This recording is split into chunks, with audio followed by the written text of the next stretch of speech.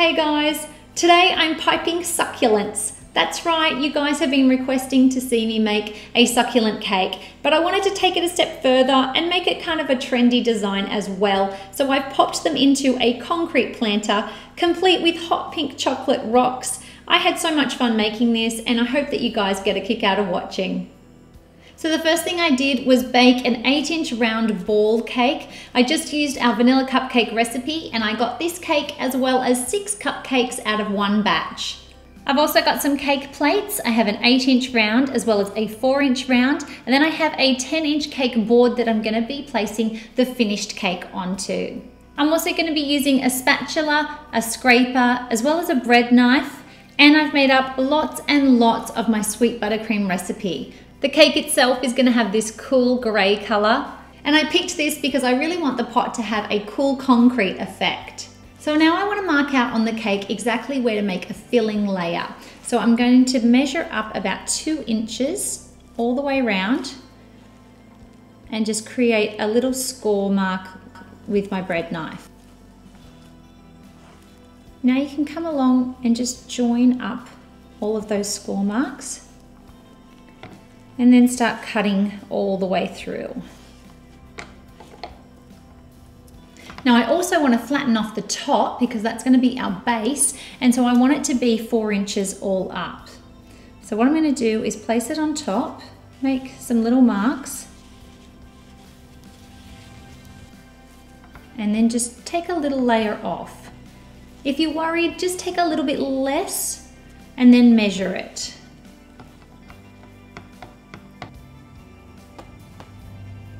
So at this point, I'm ready to start stacking it up onto its cake plates. So I'm going to move the cake, take my 4-inch round, and just apply a touch of buttercream. Take my bottom layer and place it on. And I find it's easier at this point to turn it over, just to make sure that it's in the middle. Turn it back and apply that beautiful filling layer. Now, a lot of you have been asking me about the cake recipes that I use and about the temperature of the cakes because they do seem quite sturdy. For one, the recipes are a little bit more dense than, say, a sponge cake, but it also has a lot to do with the fact that after I let them cool down, I pop them into the fridge for at least 6 hours before I start this process. It's really important to make sure that you have a chilled cake because it will help you to not get as many crumbs in your buttercream. I'm going to make sure you go all the way out to the edge, grab our next cake and pop it on. Now just feel around to make sure that it's all lined up, and then you can take your finger or a spatula and just scrape off the excess.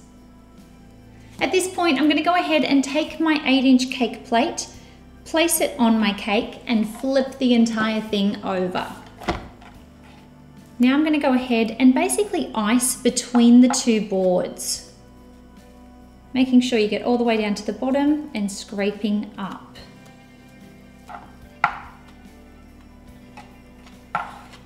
Taking my scraper, I'm now going to scrape it back because you do want a crumb coat to be fairly thin. And you can work your way from the bottom up to the top or from the top down, it doesn't matter as long as you scrape off that excess and get back to the board. Now I'm going to pop this into the fridge for about 10 or 15 minutes so that it's set up enough that we can apply that final coat. Make sure you get a whole pile on there and then scrape it off.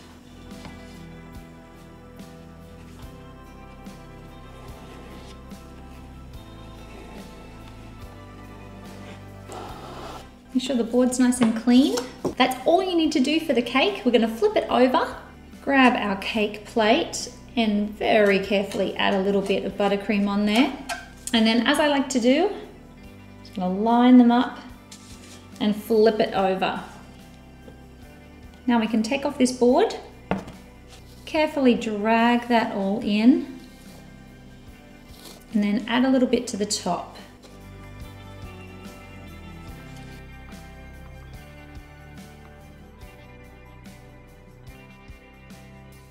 All right guys, now it's up to the really fun part where we get to pipe our succulents. This is where you can really personalize this cake and you can play up to the piping strengths that you have. So I've got in here some trusty 104 tips as well as some leaf tips, which are super easy to work with. I've also got lots and lots of different sizes of the star tip, and it's all really about adding variety. So I've also got a bunch of colors that I'm working with. And the fabulous thing is that you can come up with any designs in any shade of color, and you can really mix it up and make it your own. Now I want to start out with a leaf tip one, and the way that you use a leaf tip generally is that you have it where it looks like it's chomping down. I'm going to just create a little mound. You can do this with a round tip, or you can just do it with this. Squeeze and pull out. Squeeze and pull out. Working your way around.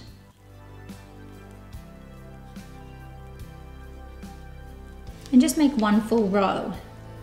Then come up at an angle and do the same.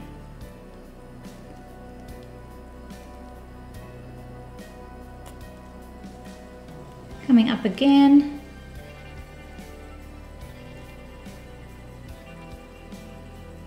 And in the center. Then I'm going to take this off and place it onto a cookie sheet to allow it to set in the fridge.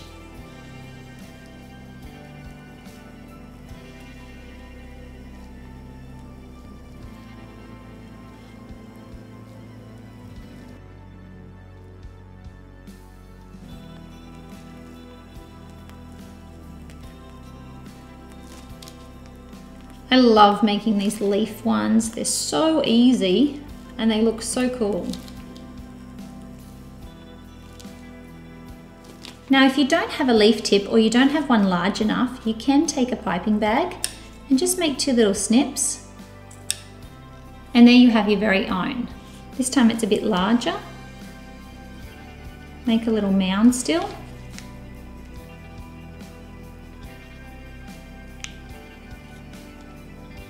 And squeeze and release.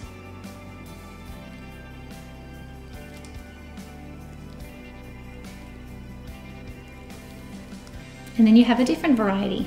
Now I'm taking a 104 tip in a dark shade of green. And I'm just going to make a little circle of frosting. And then go out and around. And this is exactly like our begonias. You can see it in our buttercream cupcake lesson.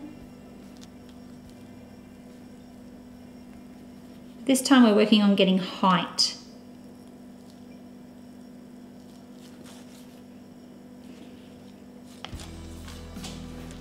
Another thing you can do with the 104 tip, and I'm just going to use a light color for this, is use it so that the big part of the piping tip is actually out, and that's the opposite of what you're normally going for. This is going to help to make it look very puffy. So I'm doing a little dollop in the center and curving it around, almost like closing it off like a ranunculus in our flower lessons.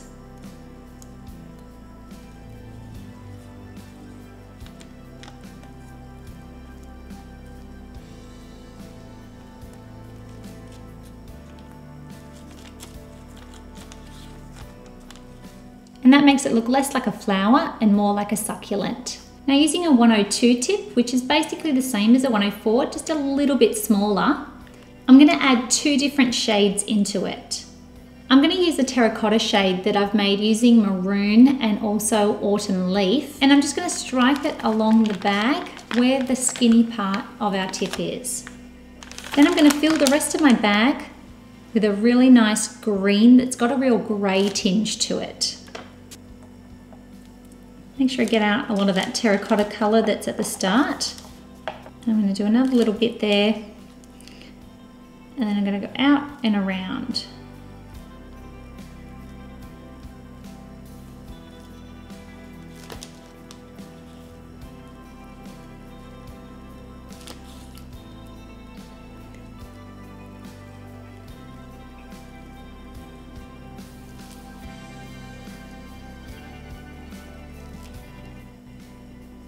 And that gives us some gorgeous variety in colour.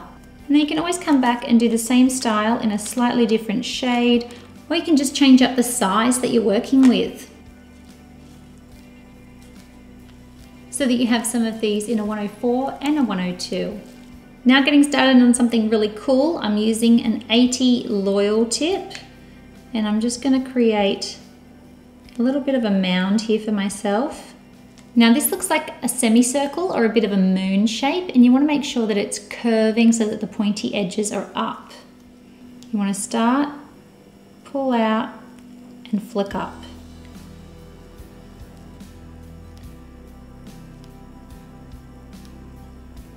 Coming in a bit.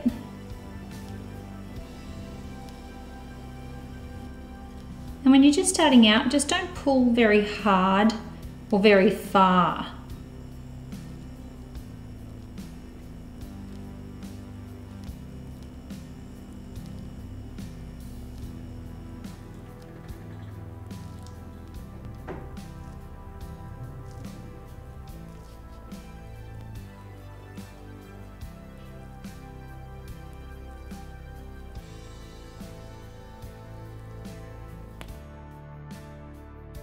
And when you're ready, you can pop them into the fridge for about 10 minutes. Now, once everything's been chilling, it's time to start assembling the cake. So I have a few other colors and piping tips for the succulents that I'm going to be creating on top of the cake. But we also need to make sure that we pop on the ones that we've made. So I want to go ahead first and just apply a thin coating to the top of the cake again, just so that everything sticks. So all you need to do is peel them off their wrappers and just pop them down onto the cake.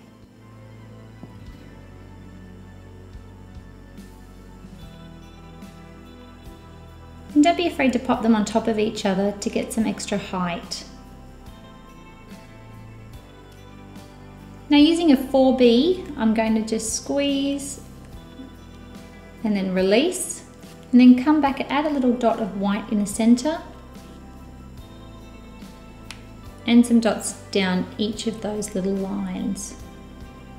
Now if it takes too long while you're doing things like this, you can always pop the extra succulents back in the fridge so that they stay nice and firm.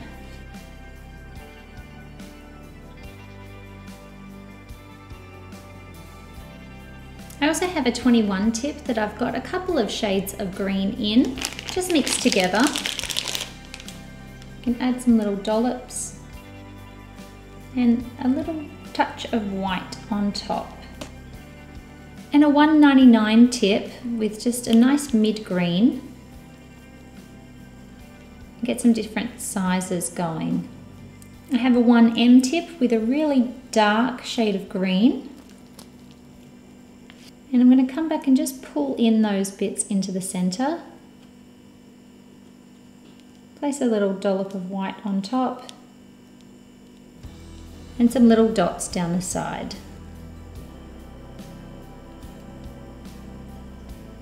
And then you want to have some so that they're cascading down, just to give some more movement. And remember, you don't have to cover every square inch of this cake because we have got these gorgeous chocolate rocks. And don't be afraid to group things together because that's what we would do if we were planting them.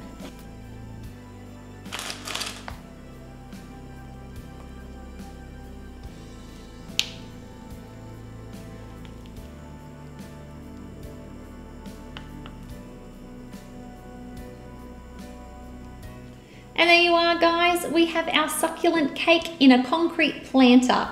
I had so much fun making this, and so many of you have been requesting for me to make a succulent cake. I hope that you got so much out of it. Remember to give us a thumbs up if you liked this lesson, and subscribe to our channel for more videos.